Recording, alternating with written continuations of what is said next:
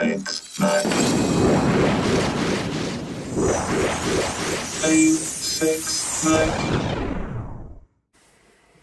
Hello there YouTube. Today we come to you with a new video about the Creality Sonic pad, and as you can see there is a new update. It's the current version v1.0.6.34.153 is going to update to v1.0.6.43.28. So let's do the update first.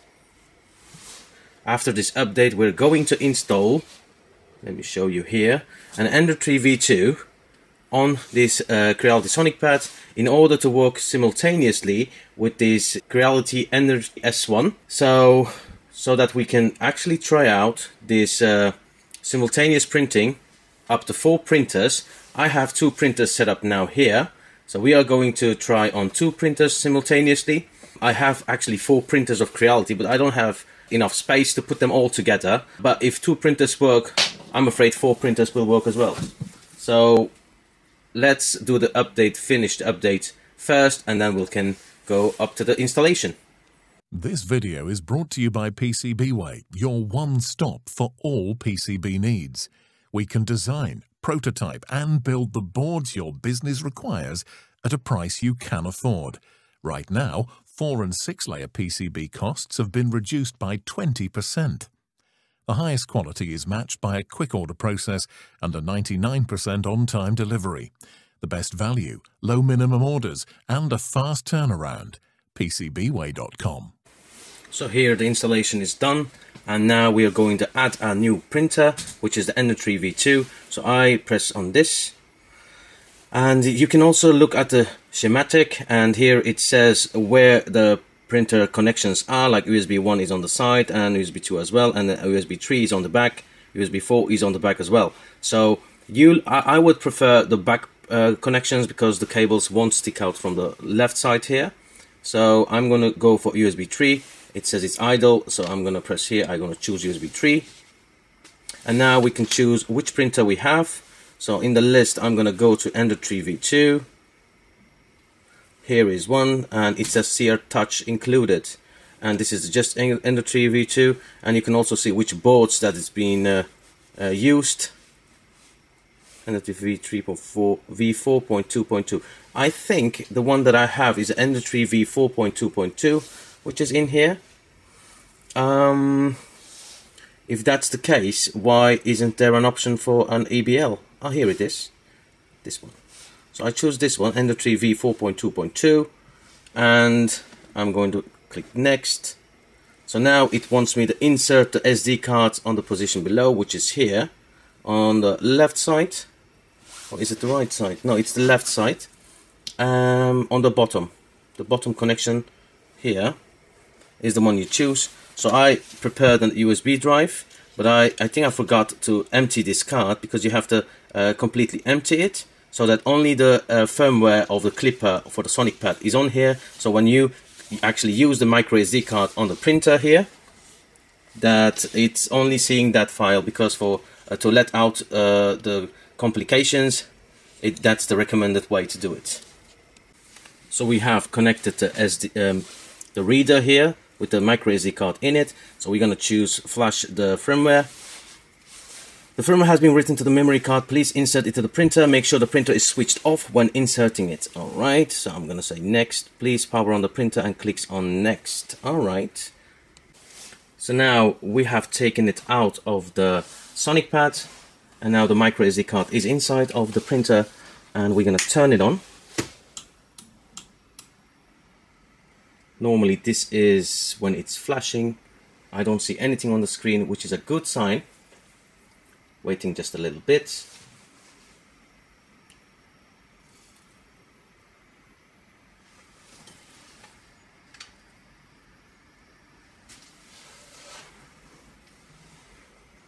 I think that's it. So now we're gonna turn off the printer. We're gonna take the micro SD card out of the printer. There we go. And now you can see on the screen, please connect the printer to the screen terminal USB port 3. Well, I was going to say 3.0, USB port 3, and after that it's going to connect each other, well, find each other, and we'll continue from there. So the printer has found the Sonic pad. As you can see, connection successful. I do next step. Here. The firmware has been flashed successfully. Please click on the next step for self-test. So we do the next step. Self-test will start. We'll do start self-test. Take the micro SD card away from here. And now it says that the hot end fan is starting up. Let's check it. Yes, it's working, this one.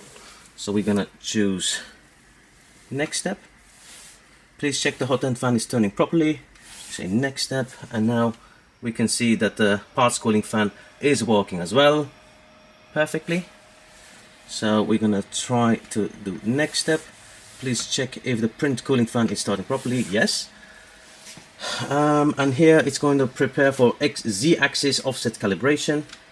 Next. So now it's all set up, and we are going to try out the simultaneous printing.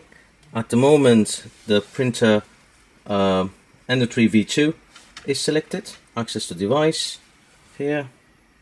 So we are going to print and choose something here. For example, I'm going to choose this print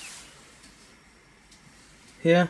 Now it is normally now heating up the printer, and now I'm going to do a printer picker and access to the Ender 3 Ender 3 S1, and I'm going to choose for printing the same thing here.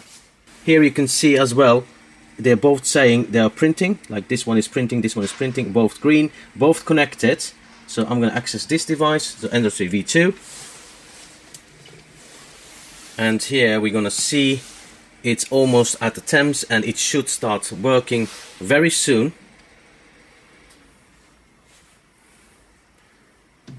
Yeah, it's starting to print this one, which is awesome.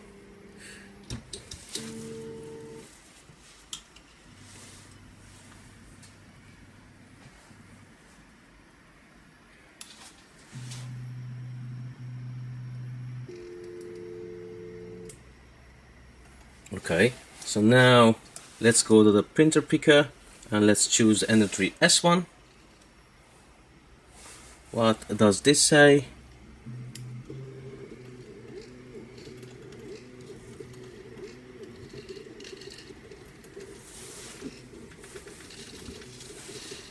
There is something to keep in mind, guys. If you're simultaneously printing on one bed, like one on the layer, look, this printer is making some vibrations, so this printer will be getting the vibrations as well. So yeah, will it degrade your print quality? Probably.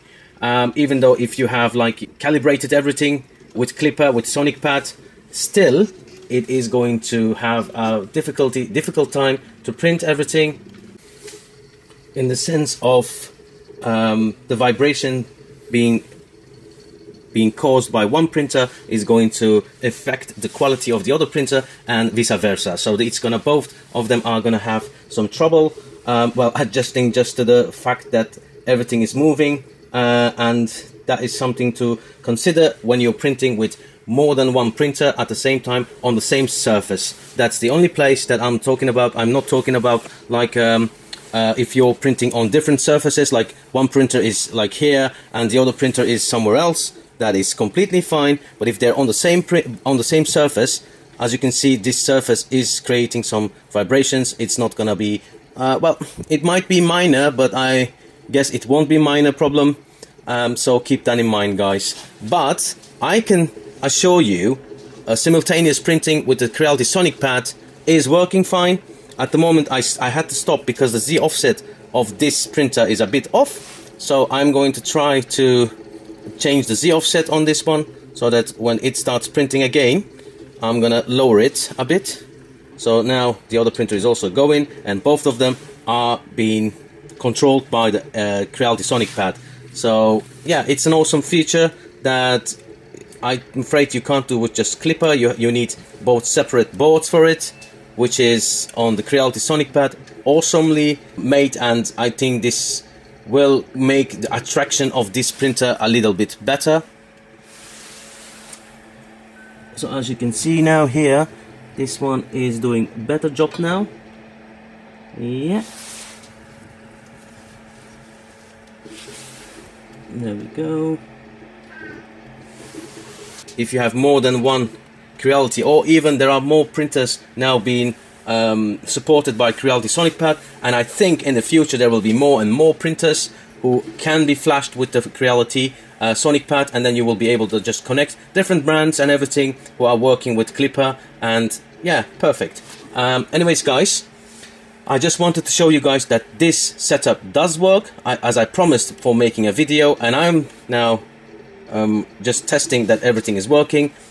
So guys, I can confirm that this setup works fine. As you can see, the Ender 3 V2 is printing something else, Ender 3 S1 is printing completely something different, but it's all being controlled by the Creality Sonic pad, which is the test what we are doing, and it is, as you can see, working perfectly fine. Two different printers, both of them Creality, yes, but you can do also another printer model, no problem, printer brand. Anyways guys, thank you for watching this video. Hit the thumbs up if you liked the video, hit the thumbs up if you didn't like the video, subscribe to my channel if you would like to see more content like this in the future. Bye!